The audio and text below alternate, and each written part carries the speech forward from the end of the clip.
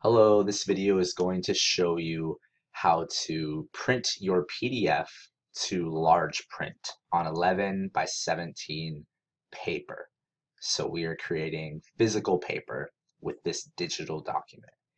The first thing we want to do is click on File and then Print. This is going to bring up our print options. Now what we want to do is ensure that we have 11 by 17 paper selected. To do that, we're going to click on Properties, and then we're going to change our paper size here to 11 by 17.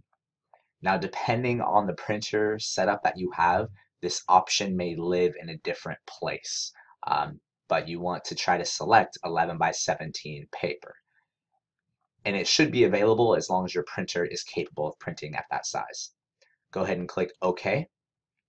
Now from here, we want to click on Poster under our page sizing and handling. What I'm going to do is select our tile scale percentage. This is how large the document is going to be. I'm going to click 180%, and I'm going to change our overlap by 0.25. Now what this does is it allows us a little wiggle room so no text is lost whenever we do the printing. Sometimes the text will be right up on the edge of the paper. You can see this dashed line and the words go right up to it. So that overlap allows for almost double printing, but only on this area. And we also want to change this particular document to landscape.